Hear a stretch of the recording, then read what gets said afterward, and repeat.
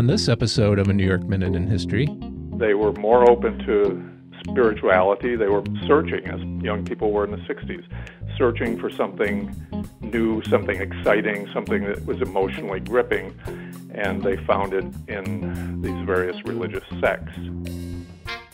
We investigate the burned-over district of Western New York in the early 19th century. It's all up next, after this. From the Irish invasion of Canada to the early days of the movies, the William G. Pomeroy Foundation is delighted to sponsor this podcast to broaden our understanding of history. We are also proud to help people celebrate their community's history by providing grants for historic roadside markers. Here in the Empire State and across the country, we support marker grant programs that include commemorating women's suffrage, civil rights, folklore, and sites on the National Register of Historic Places. Since 2006, we funded over 1,300 markers across all our programs nationwide. To learn more about the Foundation's grant programs, visit wgpfoundation.org. That's wgpfoundation.org.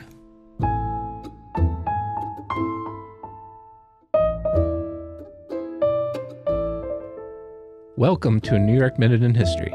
I'm Devin Lander, the New York State historian. And I'm Lauren Roberts, the historian for Saratoga County. This episode, we're focusing on a sign located in Western New York entitled Blossom. The sign's located along Main Street in the town of Elma, in Erie County. The text reads, "Religious society known as Ebenezers named this hamlet Upper Ebenezer in 1844. Name was changed to Blossom circa 1866. William G. Pomeroy Foundation, 2016. So, if you've never heard of the Ebenezers, you aren't alone. This religious group, whose descendants are still in existence today, is also known as the Community of True Inspiration. They valued pacifism, they believed in simple worship, and they believed that chosen individuals served as instruments through which inspired messages were relayed from a divine power to the congregation. The society was formed in Germany and had a long history there, beginning in the early 18th century. But there was also a long history of persecution. Members of this religious sect, and we should note many other religious sects, faced incidents of physical violence and things like tax penalties due to religious intolerance.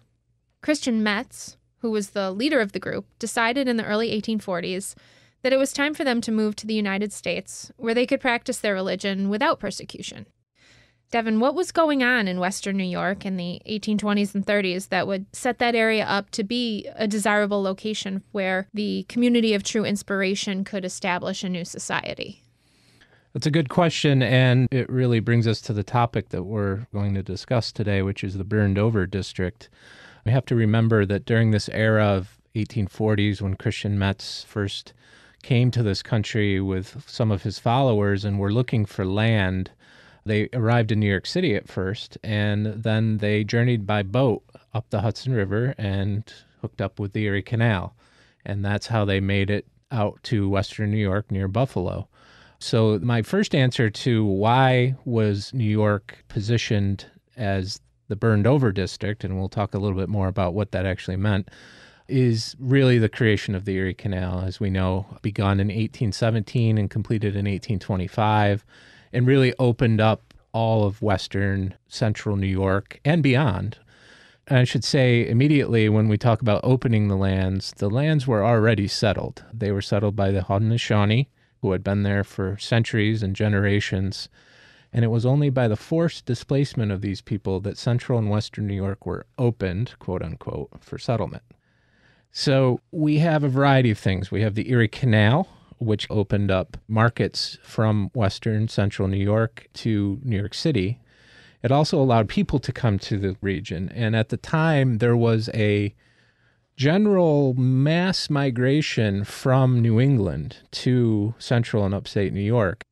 New England, because it was settled so early by Europeans, started to become somewhat overpopulated. It was harder to acquire land. It was more expensive. Those who wanted their own farm and their own industry had a tougher time kind of cracking into that part of the East Coast. The combination of this immigration of New Englanders and the Erie Canal, which allowed for it, established some of the towns along the Erie Canal to really quickly grow in size. Places like Rochester, Buffalo Creek, and the city of Buffalo. And the other thing we have to realize is that many of the settlers coming from New England were coming from religious traditions that emphasized differences with Catholicism, which was the dominant religion at the time. So these were Protestants and other sects. There was this mindset of we're looking for a more pure type of religion, and in some cases, a complete alternative to the established religions of the time. We spoke with Jack Kelly, author of Heaven's Ditch, God, Gold, and Murder on the Erie Canal. The Constitution had not only guaranteed the freedom to exercise religion, but it had banned the establishment of religion. And the establishment in those days meant taking taxpayer money and paying the clergy and supporting the church in every town. So once that idea of an established church, a government-authorized and sponsored church was gone, there was suddenly a big market for religion. It's like anybody could start a religion. All you had to do was attract enough followers. It opened up opportunities for both very sincere people and people that were a little bit more marginal on the margins of charlatanism, particularly along the Erie Canal, where people were moving into the frontier, moving away from the established traditions of New England. Looking backwards, we're a little bit deceived because we have this image of the men with the mutton chop whiskers and the frock coats, and that was great-great-great-grandpa back and an old man. But in fact, it was not an old man's racket out there. It was mostly young people out looking for opportunity, looking for something new. For example, Rochester, New York, which was on the canal and really was the first boom town that grew up along the canal. They invented the term boom town to apply to Rochester. When it was booming, 3/4 of the people were under 30. So it was really a youth movement.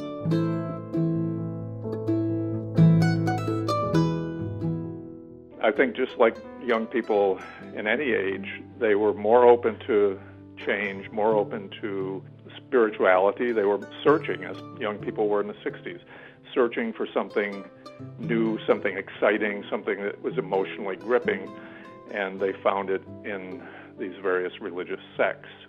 So they had their cults, they had their communes. Finney was sort of the middleman between the really wild frontier versions of Christianity and the very staid and traditional Puritan, Calvinist New England version. He had the ability to excite a lot of emotion, to give a vivid impression of heaven, hell, and Bible stories and so forth with his preaching, and develop the techniques of restrained emotion, I would put it that way, that was carried on by evangelists and revivalists all the way down to Billy Graham.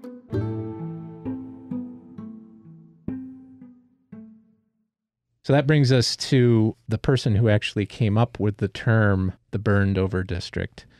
His name is Charles Grandison Finney. He was a very popular evangelical preacher. He was a former lawyer, actually, who saw the light and became an evangelical preacher. And for a period of time, he was based in Rochester, and he would go all around what we know as the burned over district and give revival meetings. And these would attract hundreds of people from all around the area. And he was preaching a kind of perfectionism, a kind of religion that emphasized the emotional attachment, was less interested in ceremony, and more interested in taking the Bible very literally. And he was part of kind of this early, what they would call, historians would call the Second Great Awakening. The trouble with the term is Finney said it was a burnt district, meaning there had been so many revivals there, it was hard for him coming in to get up any interest in revivals because people were essentially burned out on revivals. A lot of people take it to mean it was sort of burning with religious fervor. So those two ideas really conflict. Finney brought to these rural communities something so exciting that was coming to town. They were used to their regular Sunday sermons where that was humdrum and maybe a little bit more ritualistic. But when Finney would come to town, he had this great oration skill, and there were physical things happening to their bodies. They talk about the transformation process. This would be an exciting event in their lives that may not have had so much excitement before the introduction of the canal. It's a great point. They were certainly events. And, it explains, why some of the other movements that developed out of this area that are more famous than the Ebenezers, including Mormonism and the Millerites, later on the Oneida Community by the mid-19th century, the Fox Sisters and spiritualism. All of these movements kind of happened in this one area. And the one thing that they have in common, many of them, or most of them at least, is a really charismatic leader, right? Somebody who has the vision, who has the knowledge, is a direct conduit to God or to the spirit realm, and therefore is able to attract a following of people who not only understand and believe in the message, but really believe in the messenger. One of the other things that I think was attractive about this movement was previously you have the Calvinist belief in predestination, where you're stuck with your lot in life. It's already been determined and you don't have any individual control over it. When those ideas start to change and you see the introduction of individual people having control over their life, whether they're going to be a sinner or they're going to transform into living a more perfectionist or pious life, I think that's an attractive idea for people who had felt like they were stuck and they had no control. Yeah, I think that is attractive to many of these groups. And many of these groups, including the Ebenezers, they saw themselves as the true believers of having the true word, and that the rest of society was doing things wrong. And that's why they often lived communally, and they would come together and they would shut themselves off from the rest of society. And we see this with the Ebenezers going back to their founding in Germany, where they lived communally, lived as a group at least. They may not have shared all of their wealth or anything, but they certainly lived together, and they shut themselves off from the rest of society as much as possible. There's always some sort of economic transfer going on in many cases, but they were living by their own terms. So in 1844, Christian Metz, who we've talked about, was the spiritual leader of the group. He purchased 5,000 acres of land from the Ogden Company that had recently been part of a Native American reservation that was known as Buffalo Creek. However, things were not so smooth when the Inspirationists first came because the Seneca Nation disputed the legitimacy of the sale. And it took several years. They went to the courts to try to settle this. And not surprisingly, the courts found in favor of the European purchasers, and the Seneca were forced to move west to other reservations. Now, when Metz came over, there were about 800 followers who came with him from Germany. It was Metz who declared that the settlement would be known as the Ebenezer Society. So I was wondering where the name Ebenezer came from. And if you go to the dictionary, the definition of Ebenezer is a commemoration of divine assistance. It refers to a stone that Samuel erected in commemoration of God's help to the Israelites in their victory over the Philistines. As you said, the original group consisted of over 800 residents who immigrated from Germany, and their land was divided into 4 villages: Middle, Upper, Lower, and New Ebenezer. At first, the group kept their separate possessions, but over time, due to arguments between those with many possessions and those without, Metz convinced the residents to pool their resources and live truly communal, sharing everything except clothing and household goods. They didn't have kitchens in the original houses. They had communal kitchens. Mm-hmm. So women would be the ones that were doing the cooking, and then they would eat communally in a dining hall or a separate building. Yeah, I think that's an important point, is that they believed in a strict separation of the genders. So men and women ate in different areas. They also took part in church services and town meetings separately. Schooling was separated by gender. Boys and girls both went to school from about the age of 6 to 13, but they were educated separately, and the teachers were all men. There's a story that I learned from the Town of Elma Historical Society about a structure that's still there. It was an Ebenezer structure called the prison house. So apparently it was a rule of the society that when a man and a woman were planning to be married, they had to be separated for a year before they could get married. But apparently there was a young couple who didn't want to abide by this rule, and they married secretly. When the ruling elders found out about this, they decided that their punishment would be that they had to remain in solitary confinement together in this house, now called the prison house, for a whole year.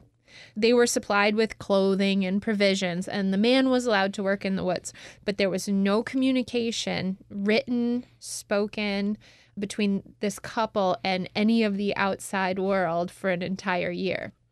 They did not believe in the playing of instruments. They believed more about doing hard work, about being pious to their beliefs, and about an austere form of living where there weren't celebrations, there wasn't lots of singing and dancing, or any singing and dancing, really.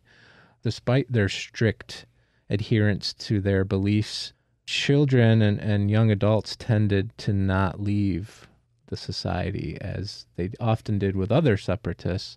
Even though they had an open door policy, you could leave. If you could not adhere to their rules, you were welcome to leave. But even if young adults did leave, they would often return, which helped really make them have a lasting effect.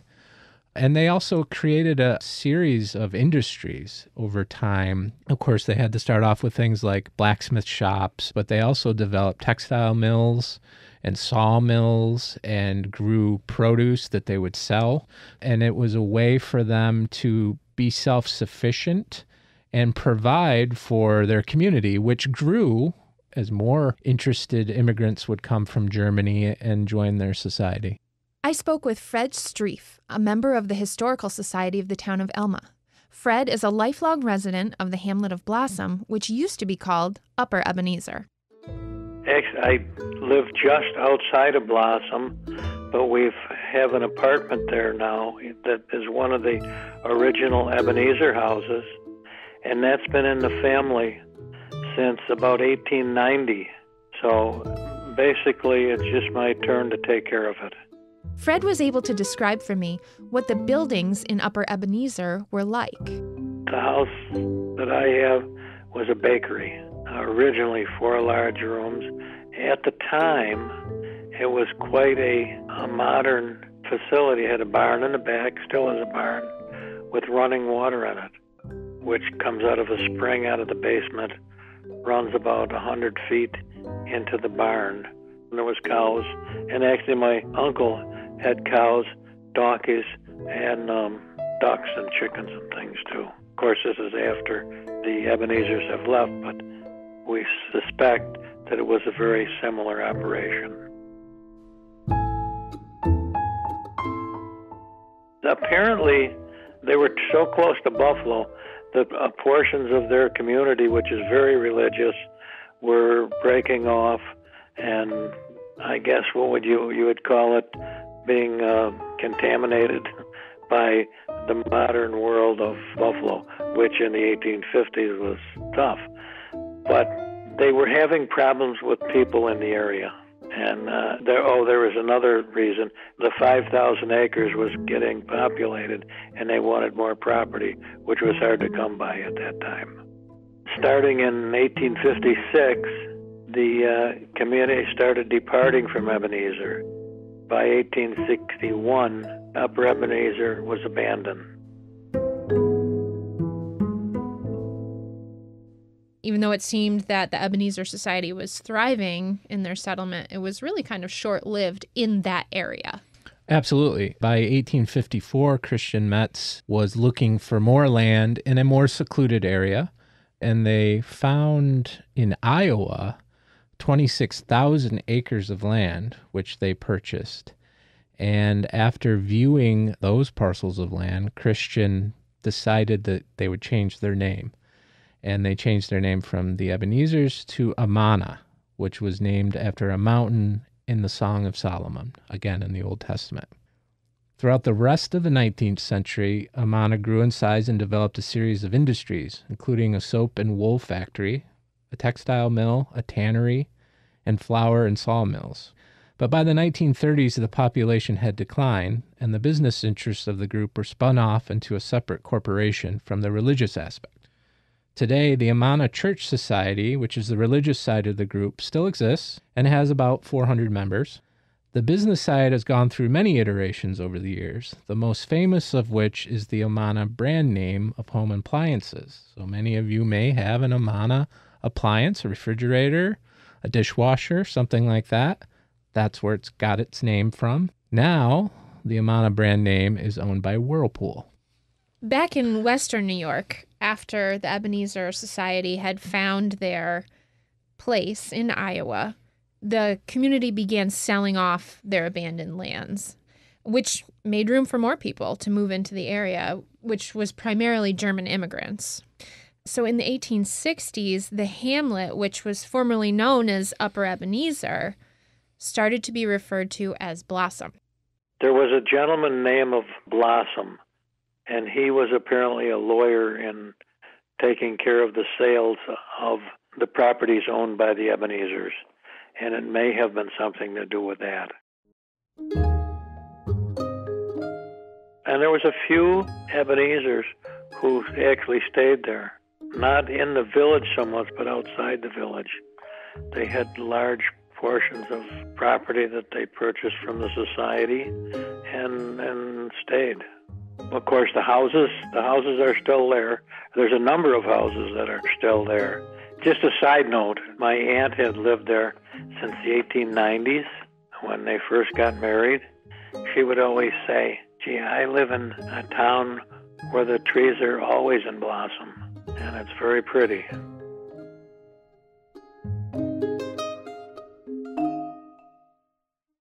Even though the Ebenezer Society was only active in Western New York for about a decade, their presence there speaks to the larger movement of religious fervor and a tolerance for new ideas, which expanded in the area as a direct result of the construction of the Erie Canal. Lauren, you asked me at the beginning of the episode why the burned over district became the burned over district and why so many religions were either developed there or took root there, like the Shakers, which obviously was not originally from New York, but took root in many of the places around the burned over district. And I think it really goes back to this idea of perfectionism and utopianism, where many of these people believe that they could create a perfect society, even on a small scale.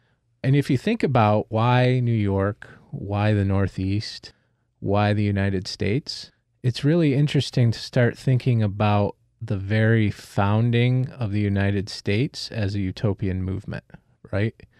And it's something that Gordon Wood, the great historian, has suggested in some of his work on republicanism, that really the founders of this nation were trying to create a better and more perfect and virtuous, and they use these terms throughout their writings, as we know, society. And the founders really looked at Europe, specifically England, as being a place of decadence and a place that was not virtuous and not pure, had become over-reliant on the aristocracy and the king and all of these things. And that was certainly part of what they believed they were rebelling against. Now, of course, we have to qualify that idea of utopia by stating that really it was a utopia for land-owning white men. This did not include women at the time. It obviously did not include the indigenous population that was already established on these lands, and it also didn't include the enslaved. But the very fact that the ideals of the American Revolution did not include everyone, did not actually mean liberty for everyone, led to many of the social movements that came later, including the suffrage movement and the abolitionist movement.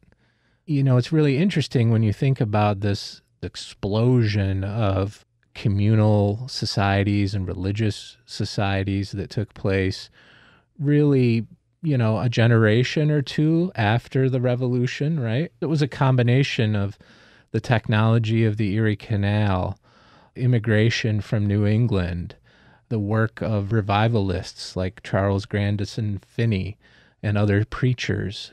But it was also just this general, I think, acceptance to alternative ideas that really made the burned over district possible.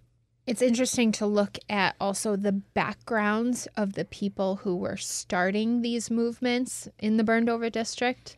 If you take Joseph Smith, Finney, Metz, none of these people had money. They weren't wealthy. They were all humble, some of them impoverished, and they didn't have easy lives. And so I think when they look at traditional religions, like what was going on in New England, they saw religion that wasn't where they have individualism or power, and it wouldn't be in the stars for them to hold those positions. So when you start to develop these new ideas and these new religions, the leadership was coming from a very humble place and difficult lives, and they were able to create this sense of belonging with other people who were a lot like them, who had been through the same difficulties, who had labored all their lives and, one bad season of crops and they lost their farm, or lots of mothers who had experienced the deaths of many infants due to disease or poverty or, a lack of medical attention. The fact that these new people were coming up with religious ideas and they looked a lot like you was also an attraction to bring in these communal societies, a sense of belonging, and the idea that eternity was going to be better.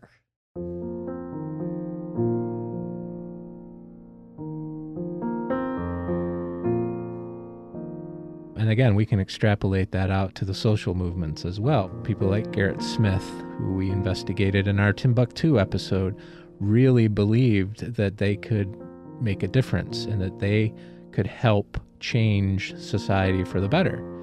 Elizabeth Cady Stanton, again, all of these people in this region, the burned over district, around the same time, coming up with these radical ideas, really radical ideas for the time. Women should vote, women should be equal. That was a radical idea in 1848.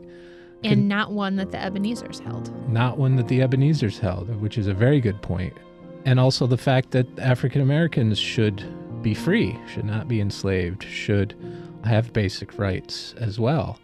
This idea of community, this idea of utopianism, and this idea of bettering society, and that perhaps that will lead to a better afterlife as well, is all very radical in some level, but it's all very American at another level.